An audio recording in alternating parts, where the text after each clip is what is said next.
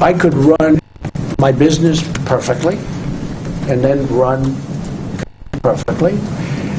And there's never been a case like this where somebody's had, like, if you look at other people of wealth, they didn't have this kind of asset and this kind of wealth, frankly. You know, it's just a different thing. But there is no, I assumed that you'd have to set up some type of trust or whatever, and you don't. And I was actually a little bit surprised to see it.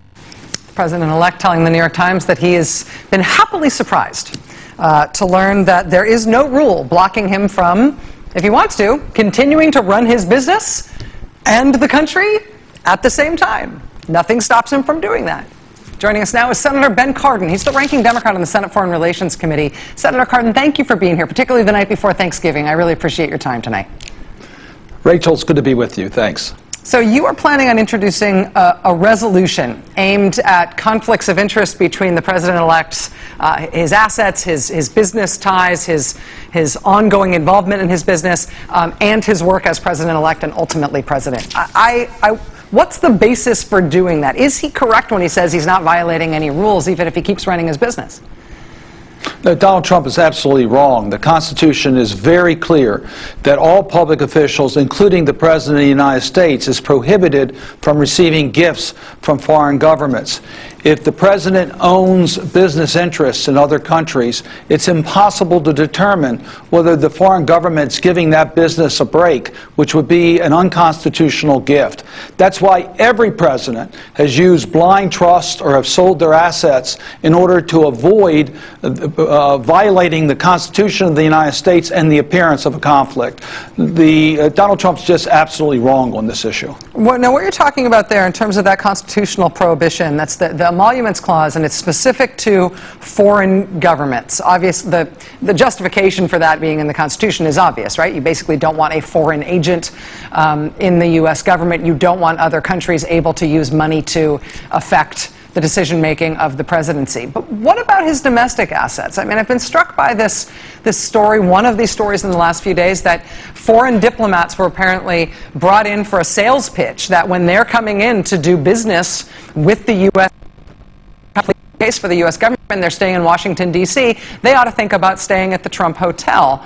I just imagine myself as somebody working for a foreign government thinking about going in to meet with the new president and saying, oh yeah, I stayed at the St. Regis last night, sir. Yeah. It was very nice. But those are his domestic assets.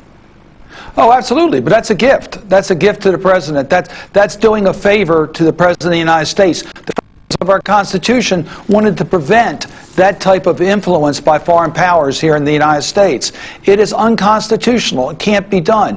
What Donald Trump continues to cite is the conflict statutes that were passed to make clear the president always to act as commander-in-chief and as president of the United States. But that doesn't avoid the constitutional prohibitions against gifts by foreign powers. The only way, and the only way he can deal with this, is to set up a blind trust or to sell the assets. The resolution that I'm following in Congress will speak to that effect. I hope Democrats and Republicans will join me to make it clear that in the next 60 days, before January the 20th, it's important that the president elect avoid this constitutional problem and take the appropriate steps to divest or set up a blind trust. Senator, do you have any indication that any Republicans are going to be with you on this?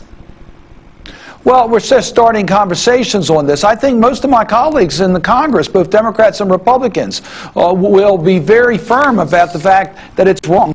Donald Trump to own his assets and to benefit from foreign governments telling their missions to use the Trump Towers, or for a permit to be given by a foreign power to allow the Trump enterprises to build in their country. That is a definite conflict, and it violates the Constitution. I am very hopeful that this is not going to be a partisan issue in Congress. We have a responsibility as the legislative branch of government to be very clear on this. So I'm hoping that I will have support on both sides of the aisle. Senator Ben Cardin, top Democrat on the Senate Foreign Relations Committee. Really appreciate your time tonight, sir. Happy Thanksgiving. Thank you, Rachel. To you and your family, sir. Same to you. All right, we'll be right back. Stay with us.